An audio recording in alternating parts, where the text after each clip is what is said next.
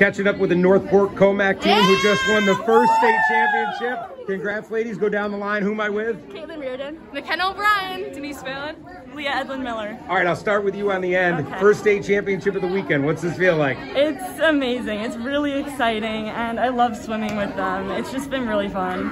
When you're in the finals and you know the competition is so high and it's the best of the best, what does that bring out in this team?